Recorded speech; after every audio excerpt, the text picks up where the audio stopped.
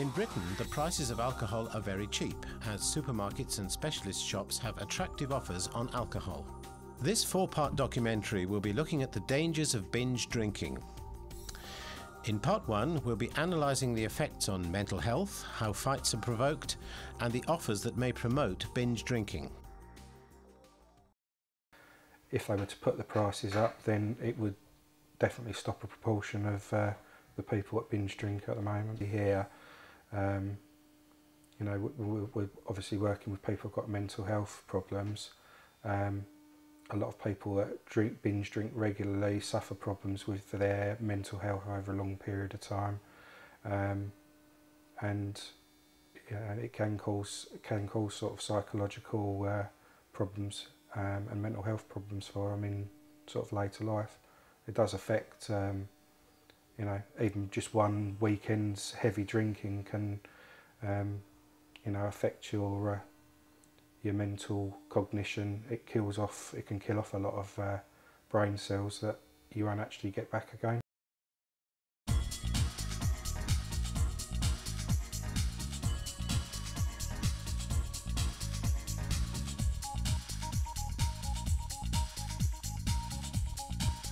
Some people drink alcohol for the purpose of getting drunk, rather than enjoying the taste, especially young people, as they can take advantage of student nights that occur in some bars and clubs, where you can expect to pay £5 for 4 alcoholic drinks. I don't really like alcohol for the taste. I like what it actually does as an effect to your body. If there's a good price on like a crate or something, obviously I'd do it, but obviously I'm not going to go to the low of the low and obviously buy something for £1. Obviously I do want some quality in regards to what I'm buying, so to a certain extent it does and to a certain extent it doesn't. Obviously I don't do it to an excess where I'm obviously going to put myself in trouble or in danger. I just do it every, I don't know, maybe once a week, so I don't really see it as that much of a problem to my health or in general to society. When you're younger, obviously you've been caught by the police with alcohol on you, obviously you've been poured away and you've been told about your parents. I think that's about it though. Nothing like serious that I've been arrested for, like my actions when I've been drinking or been drunk.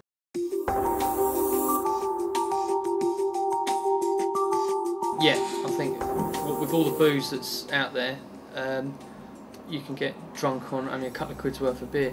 We have promotions with double up for £1 and 2 Jaeger bombs for £5 that could possibly promote binge drinking. No, we're promoting a night in, cheap night in for people.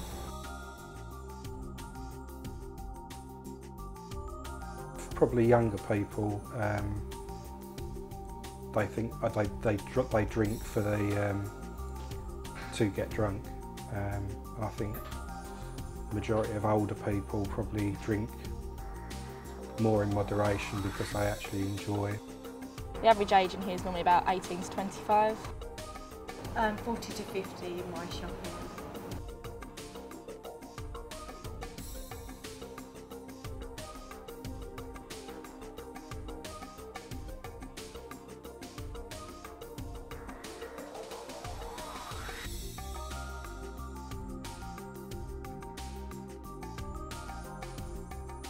Another problem that comes from binge drinking is the fights that occur, as some people get drunk and can become aggressive towards anyone, especially the police.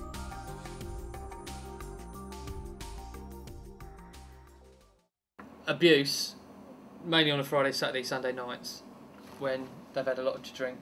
You get a lot of public order when the pubs are kicking out and stuff like that. You normally have your fights then, and when we try and break it up, that's when we get abused, but it's only sort of swearing and stuff like that. No, we don't have trouble in here very often. A lot of them will drink in here before they go up to the Sugar Hut, and they do drink quite a lot.